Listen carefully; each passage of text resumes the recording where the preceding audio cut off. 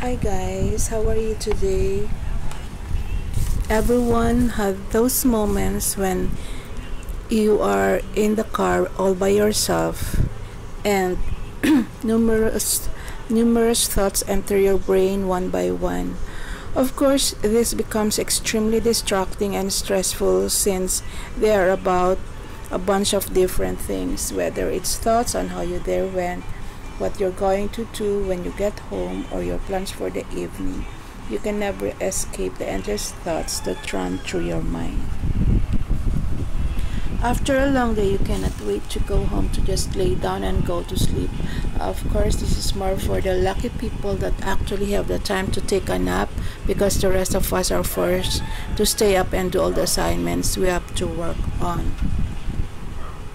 Thank you very much, guys, for joining me while on my way home.